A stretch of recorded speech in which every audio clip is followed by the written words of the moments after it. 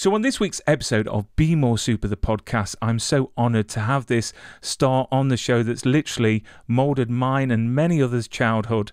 The Velvet Hammer from Mighty Ducks, Wet Hot American Summer, the Queen of the Damned, Marguerite Moreau. Welcome to the show, Marguerite.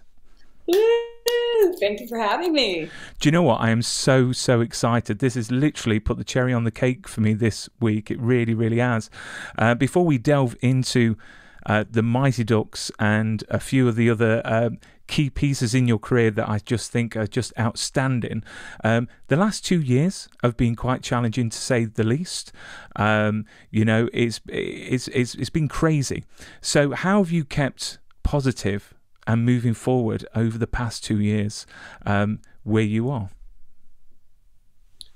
I think that I have had to be really creative, actually, because I have a small child. And so there was lots of days of music on the driveway, maybe an earlier adult beverage, and the paints were out, or playing guitar and realizing, oh, in order to learn how to play this guitar I've been dragging around for the last 20 years, I have to slow down. So I think the pandemic gave me the permission to remove myself from the hustle, because nothing was going on, and just be at my house in a way that I hadn't gotten to. So that kept me sane for sure. And with young kids, because I've got 2 young girls myself, and I've got to say how resilient they are. During that time, I've got a 5-year-old and a 9-year-old, 2 girls. And it's crazy on how really, they haven't been that affected. I don't think that, they're going to remember it. It's going to be one of those things that's going to be taught in history in years to come.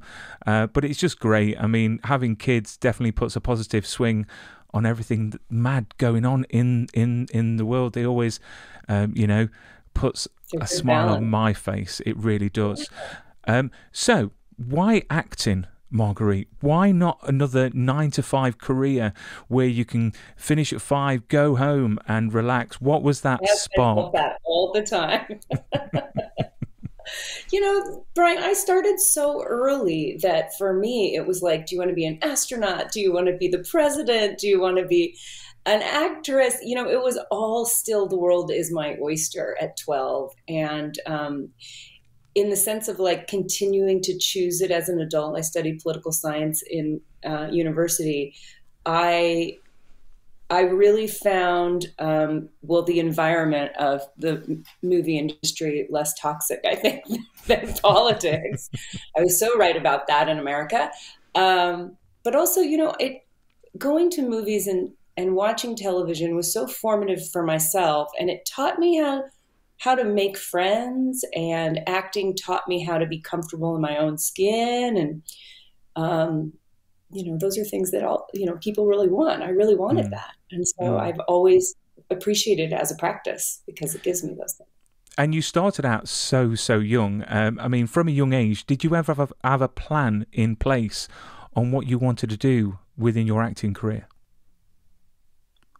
I think when I was young, I would always say, I just want to work with great directors. And then I got this opportunity to work with great directors and with great material. Like, I really had a good team. But other than that, I was just sort of going from job to job, because really, I still feel today that like any opportunity that I get, even if it's just the audition and I don't get that juicy part, I get so passionately involved because you have to put your own stamp on it. So like I said, I like the practice of creating and what it reflects to myself, and like telling stories to people or listening to stories. This is my favorite. And what a way to start off your career. I mean, your first motion picture, let's talk about the Mighty Ducks, that literally has moulded the globe. It really, really has, because they don't make films like that anymore. They really don't. So the franchise is firmly cemented in our hearts. And not only have we seen 3 movies, but we've seen now a great series on Disney+. So how did the role of Connie come about for you? How was it pitched to you right at the beginning? Well, it really was pitched because there wasn't a scene to actually audition with to get the role. So I was auditioning for the role of Carp, which was a bit of the instigator, the little kid with the little Russian hat. And so they just said she's a tomboy And I think I had to look up things like Velvet Hammer, things I just didn't understand. But what was great was I was like taller than all the boys and was very happy to knock them over. So I think they saw that like I have a brother that I had to always keep in line. So I was happy to do that with 12 more. And did you know how to skate beforehand? I mean, did that come into the pitch that you may have to skate? Absolutely. Yeah. And I mean, did I'd you gone lie? ice skating like twice before, so I knew how to skate. And but I actually was a ballerina, so I had like really good balance. But that was, I would say, like the best part. Well, one of the best parts of making the film was how they turned us into a real team and sent us all to camp for like a month, where we like trained really hard every day. There was no the fanciest thing was about it was that you got pastries, like things that I would never get at home, like chocolate croissants after 3 hours of practice. And talking about obviously when you started filming, I mean, a movie set just full of kids, what on earth could go wrong? I mean, what was it like to be on a set full of very excited, pastry fueled, kids? I mean, Well, what was split that my like? pants is what happened, Brian. I ate too many pastries because we stopped playing hockey every day. I think I was very distracting. There was cute boys everywhere, and I was very boy crazy. So I really had to focus. Right. I have to learn my lines, and then I have a natural enthusiasm, so I was really into all the work on the bench. That was no problem. And how stressful was it for the director? Because I know that Richard Donner had come out and said how stressful it was working on the Goonies, because being with all them kids, it's what they say is never work with kids and animals. But how stressed was Stephen, and did he have any techniques to deal with you all? Well, he was very quiet and very focused. Like he didn't get flustered visibly in front of us. So that always gave us a feeling that we were being really listened to and paid attention to, which, is really helpful when you're surrounded by adults and it's kind of high pressure and all the kids are messing around or whatnot. But like, I really wanted to learn. It was my first movie. So I was always like, they were like, all right, everyone kind of come up by the bench, and then Amelia's going to say this and Charlie will say this, and we'll see what happens. And I was like, okay, so if she's there and he's there, I'm going to put myself right here and just like watch what happens. And so he gave us lots of opportunities if we wanted to learn. But I will say it took 6 months to film it because it was slowed down due to kids and the ice. And he did not direct the second one. So I think he had his fill. He put his mark on it and was like, good luck. I mean, obviously you went to camp for, did you say a month, to get to grips with how to skate. I mean, how hard was that? And was there any injuries? And who was the best and who was the worst? Emilio, I will probably not mind us saying that he was the worst. It's like kids in languages. They can just pick it up quick. They're like this high off the ground. So when they fall, it's just like plop and then they get right back up. And it was a real camp. Like they treated us like real players. We were in and out of that dressing room quickly. The coach really drove us.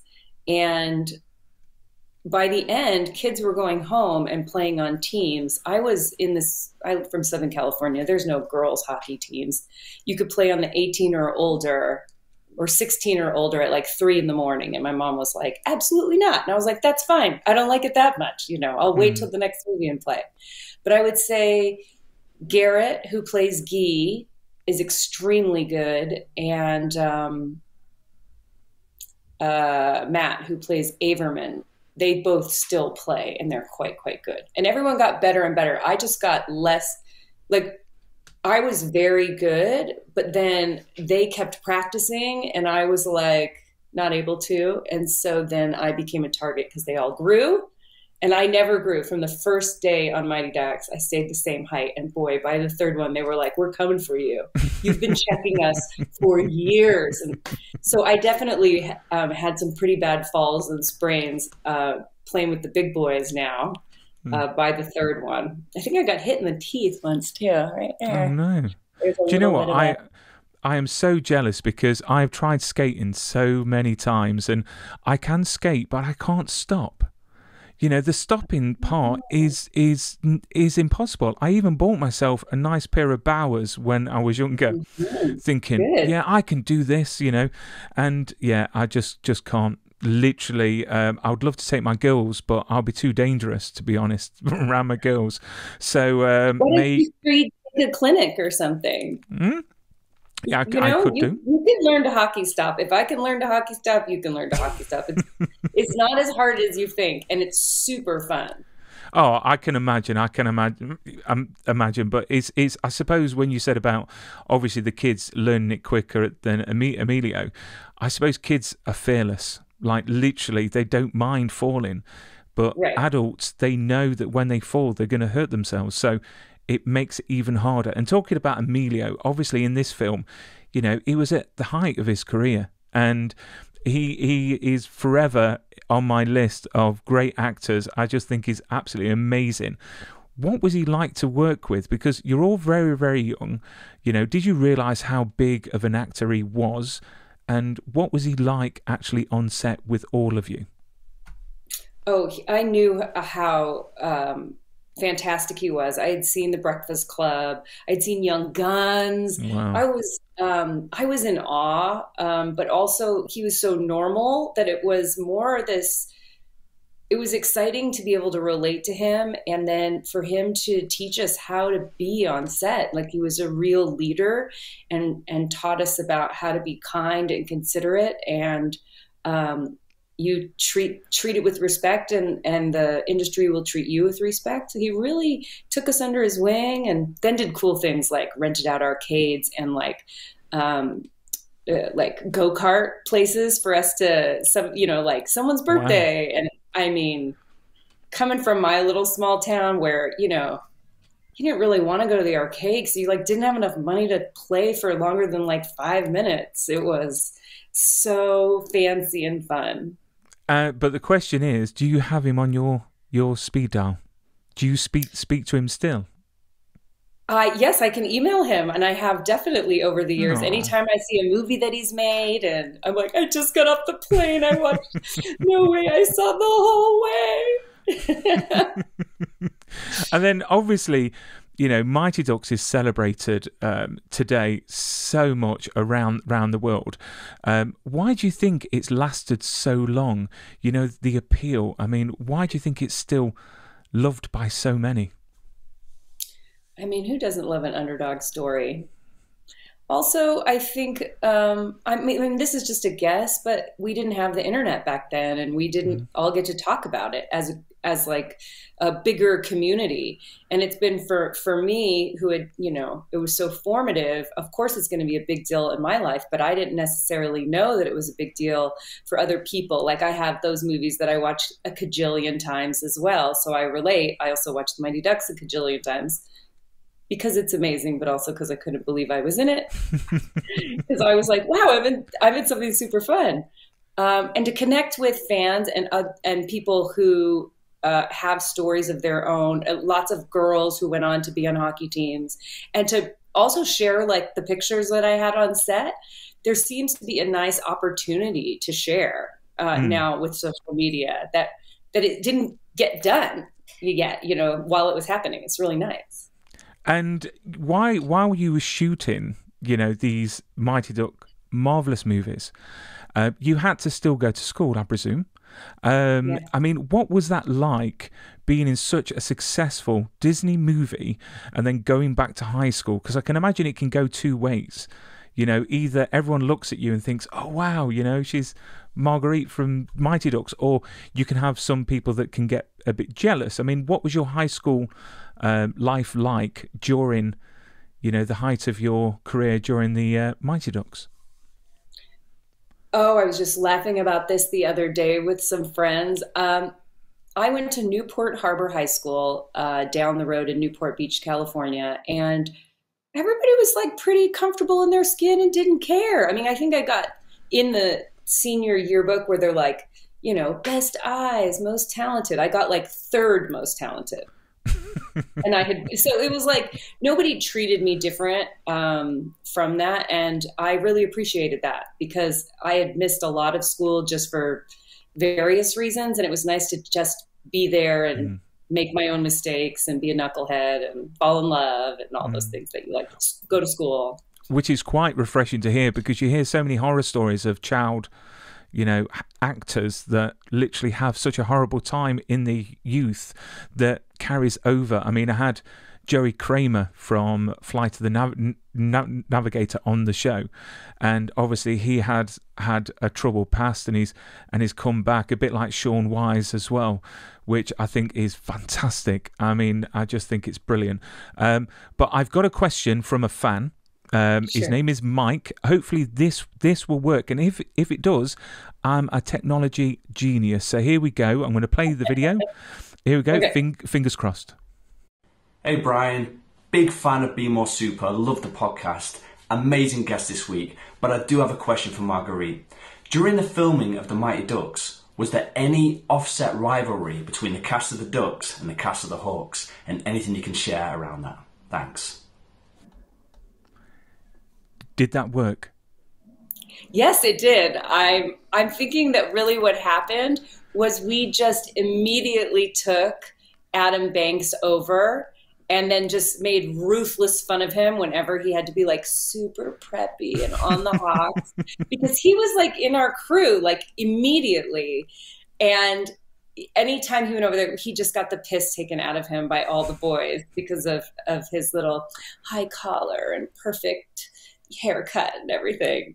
It was just more for teasing rather than a fierce rivalry. And they couldn't do that with Iceland and with the older boys in the third one because they really would have gotten their asses kicked. So they just Awesome. So Mike, that is your question answered.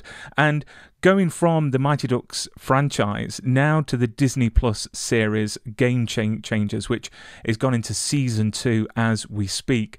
Absolutely marvelous. And I think all parents out there, including myself, when we heard the rumors that the OG crew was getting back together, I've got to say I was so excited. I think I've got a picture here that I'm going to put on the screen. There we go. I mean, how did you get approached to come back for this Disney series? Oh, I think during the beginning of the pandemic, the writer kind of reached out to everyone and was like, would you even be available? Would you be interested? How do you feel during COVID? And then he saw what his budget was and saw what was going to happen and then reached out. And a month later, I was in Vancouver with all my guys. It was great. And what was the experience like getting all the equipment back on and putting the skates back on? Was it like riding a bike? I mean, what was it like? Heaven, Brian. It was a bike that needed some oiling, let me tell you. I was skating across the ice like this. I was a little like, excuse me, I've had major training. But what was crazy was I would sit in the box with Emilio, we'd be chatting, and then they like bring the camera over, and I would forget that I'm supposed to be my current age, the character at my current age. I would just drop right back into the 12-year-old little kid. It just was like sense memory or something with the pads on and the boards there and the smell of the Zamboni going by. And I just wanted to hop the boards and deck someone. It was great. And with the young actors now that are in that show, I just think they're incredible. They really, really are. I mean, did you give any of them any advice? What were they like to work with? It was touching that they were so excited because we're to them, we're old. Like, we don't feel old, but I'm sure they're like, oh, these guys. But they were so excited when we got there. I definitely told all of them if they fall for each other to stay friends, because the Mighty Ducks world is a long time. You keep seeing everyone. So even if it's not a sweetheart or a best friend, or if you're not the same kind of personality, just don't burn any bridges and be gentle with each other, because you're part of like not only a movie or a show, you're part of like something that feels more like brothers and sisters over a long time. And it's special to a lot of people. I think they cast people with that in mind though, Brian, for sure. I mean, do you think it's easier being a child actor now than when you was a child actor?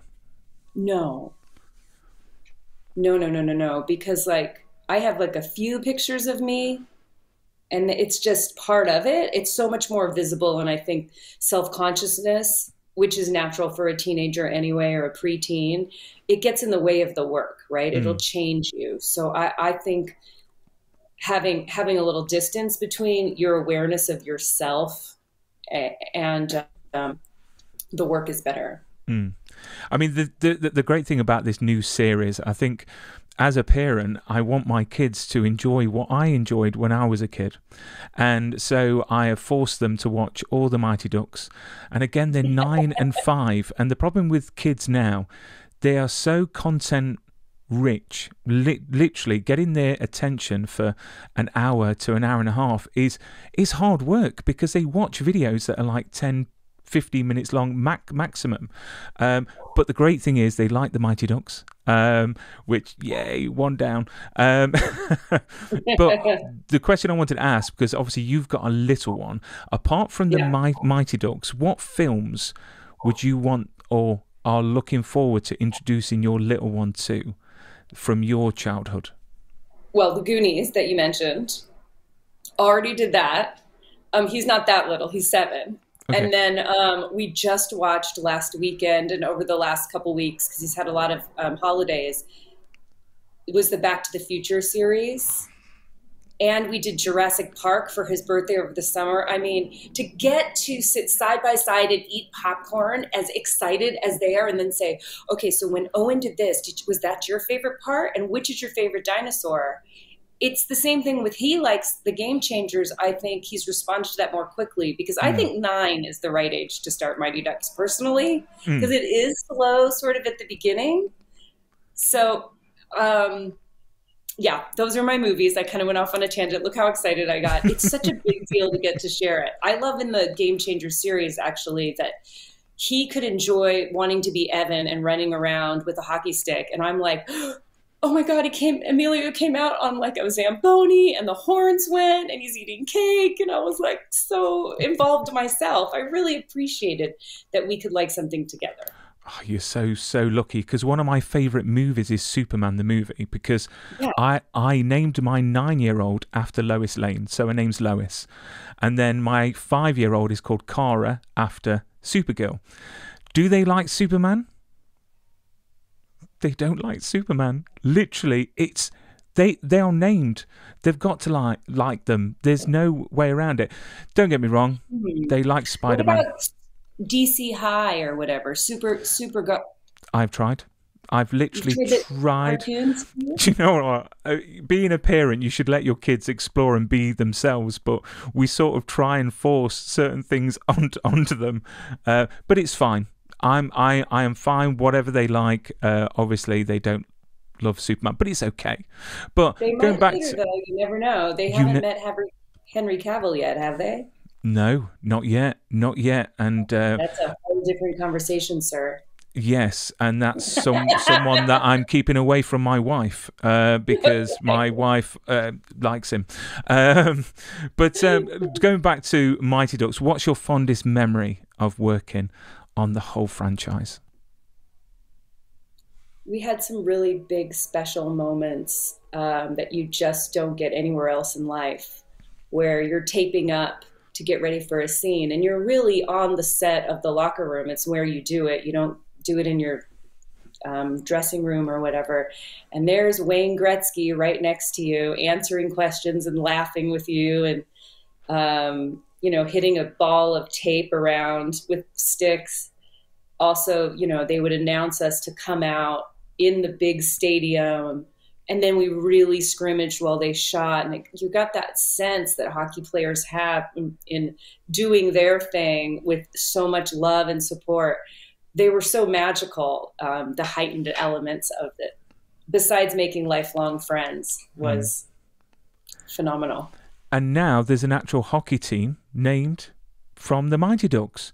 Yes. I mean, do you get free entrance, free goodies? Do you get the red carpet sort of entrance? I've been very blessed by the Ducks franchise. They are my home team in Orange County, California. And and I've gotten to do so many wonderful things because of them. It's been great. I mean, of course, they admitted to us recently, like, it was really hard to be named after a Disney movie and come out and legitimize themselves, but they said it made them work that much harder because we thought it was the coolest thing in the whole world. We didn't realize that the hockey players might have been like, this is going to be a hard one, you know. It's not exactly the Blackhawks. But moving on to you know, a great vampire movie, because, you know, we all love a great vampire movie, and Queen of the Damned is one of my favourites. It really, really is. And it's got a great soundtrack, amazing cast, and a great telling of the story. I mean, what did you love about this project? Because it's such a great movie. Oh, I think my favorite was that I wanted to get turned into a vampire. So I was like, let's go, let's go, let's get to the end. And they made me wait till the last day of shooting to do it. But I think like most people, that is sort of an intoxicating idea. And so I kind of chased after the project with that in mind. Mm. I mean, I love, you know, how vampire movies are always based around London. Which I just think is great. You know, that gothic sort of feel. And Stuart Townsend is just an amazing Lestat. He really, really is. I mean, do you think we'll ever see Jesse back for another film? You know, as the vampire. There's a new Lestat series coming out, I think. Interview with the Vampire. Yes. Yes. Yes. Quite possibly. That would be so fun. So, what, you breaking the news now that you could be making an appearance? How about we just float the suggestion? It starts here. Oh, yes, I like that. Let's get it trending on Twitter. But I also like how Jonathan Davis did a cameo selling the tickets, apparently. And he obviously wrote and sang all the songs in the movie. But I think it's really odd that because of licensing, when they released the soundtrack, it had to be sung by different people. What do you think that is? Like maybe like a deal that was made, or because he was not on Warner Records or some business thing? It'll be money, wouldn't it? It would be money, and it's sad to say, but the soundtrack is just fantastic. It really is. And he's lovely. Yeah, I got to work with him on the show, and he was very soft-spoken, which is interesting because of his performance style. Mm-hmm. And the intensity of his music. But we were both he's from Bakersfield, California, where I had been living for a bit of my childhood. So we kind of had that in common and kind of went from there. And then I want to move on quickly to Wet Hot American Summer, which is literally one of my all-time favorite shows.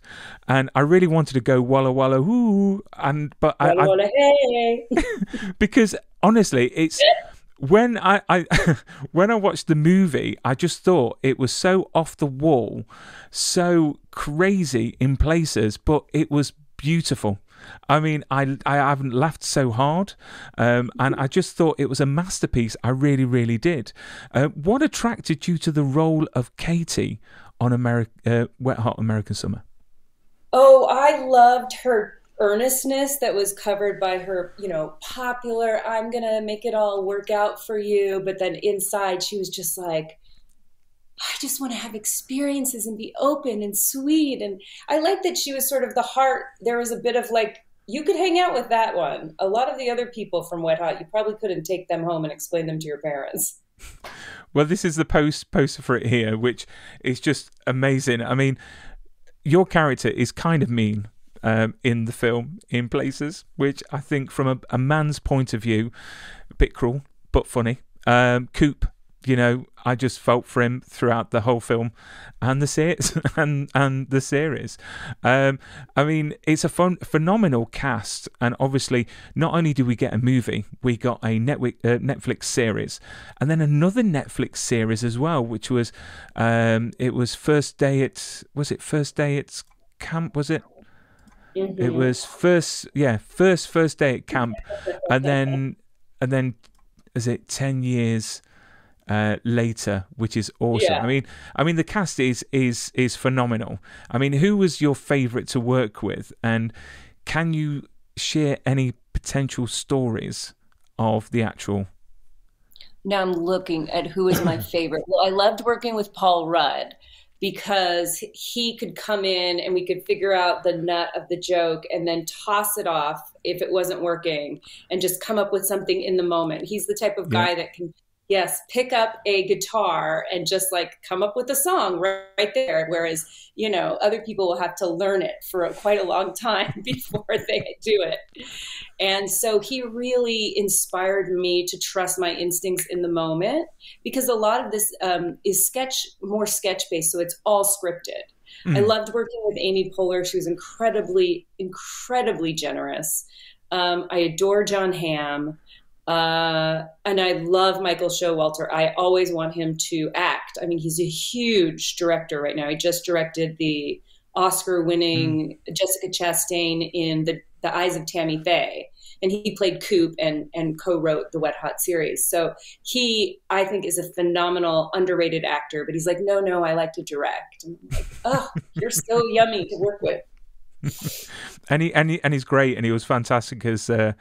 Was he Ronald Reagan? Yes. And it was so good, honestly. The show is just fantastic, and all the listeners and viewers need to watch it. It's on Netflix right now. I read that the budget was so low during the film that you had to stay in the actual chalets. Is that true? Oh, yeah. Oh, it was... we stayed in the infirmary because those were independent, like individual rooms. But there was like no insulation. It was freezing. We wore 3 layers of clothes and stayed warm with like whiskey at the end of the night, and then just quickly derobed in bunk 4, which is where our wardrobe was, and then ran over to bunk 2 to get our pigtails, and then ran out, did the thing, and then got dressed again. It was rain the whole time. Do you know what? Watching this has made me have a major regret, because when I was younger and I was a student, we had a thing called Camp America in the UK that you can go over for a summer and be a camp counsellor, and then you could do a bit of travelling afterwards. And I went to the orientation, but I didn't actually end up going, and I regret it slightly more now watching this movie, because who knows what could have happened. It looks awesome. You send your girls? Sorry? Do you think you'll send your girls? Do you know what? Yeah. I mean, the thing is, I mean, I'm the type of person, I'm quite protective of my girls. I'm like, literally, when they're in the schoolyard and a little boy pushes past my 5-year-old, I'm having thoughts in my head that really I shouldn't be. You know, I'm like, I've got your number, mate. You know what I mean? Mm-hmm. I'm going to remember you. But yeah, I mean, I'm all for that. But talking about the UK, you're coming over in December. Have you been to the UK before for a convention? No, it's my first European convention. Wow, UK first as well, to Wales Comic Con, which it isn't actually in Wales, it's in Telford.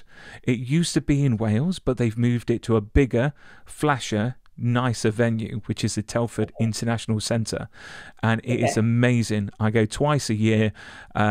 It's just so well organised. The people there are just lovely. They really, really are, and the guests just seem to be having a whale of a time, which is great.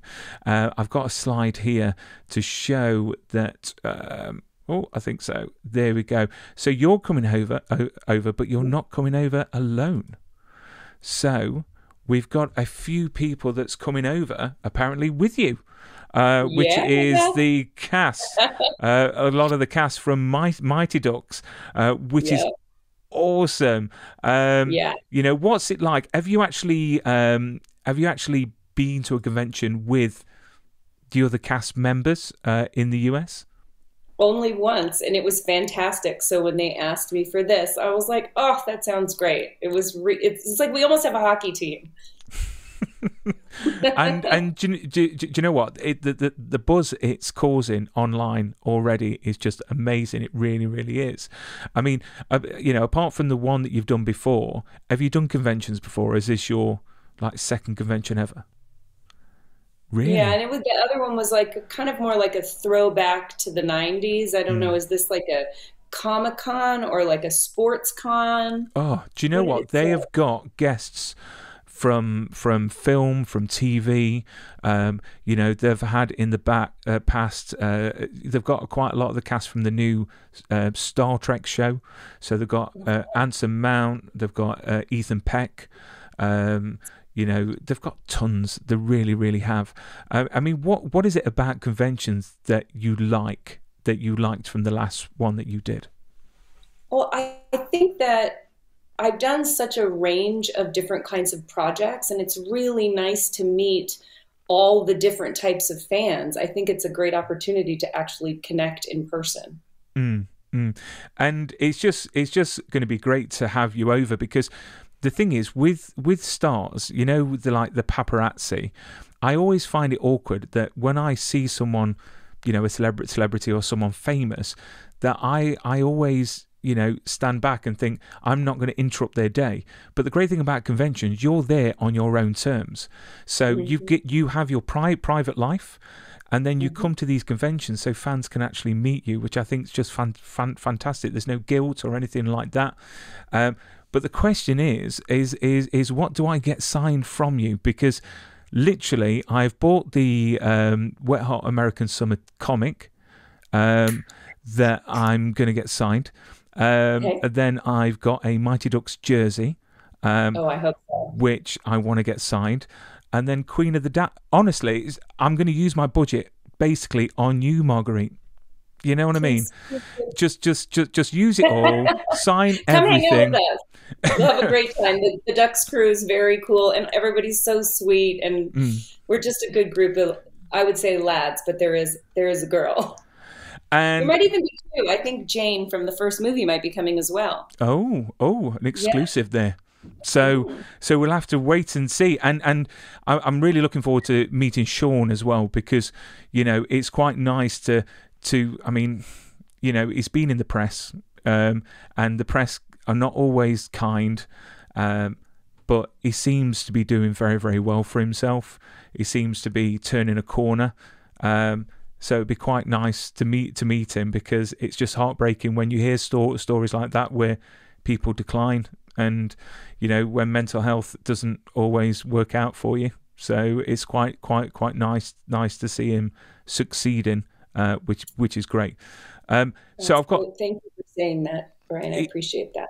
It is because you know what, life isn't always perfect, and I think that we see celebrities, and straight away when we see someone famous that are having a hard time, I think they go after them quite horribly, Ruthlessly, yeah. and they need to remember that it affects everyone.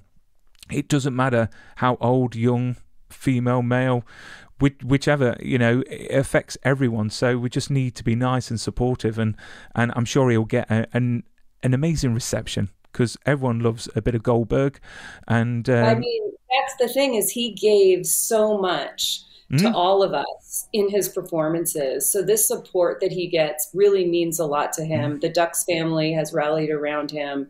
We cherish him and have been really enjoying our time with him. and I can't wait. I cannot wait. I've got three more questions Okay. before we wrap up, and I'll let you continue your day. If you could choose one project you've been involved with as your proudest moment to date, which one would it be and why? Oh, I mean, the Mighty Ducks changed my life, changed everything for me. I will be a duck forever.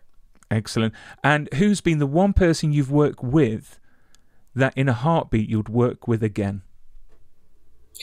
Don't make me choose one. You've got to choose one. Bradley Cooper. Excellent. Good choice. Good choice. And and a line taken from Wet Hot American Summer. If your life was a movie, what title would it be? I'll see you in macrame. I don't know why, but we'll leave it with that. Marguerite, you've been a great guest.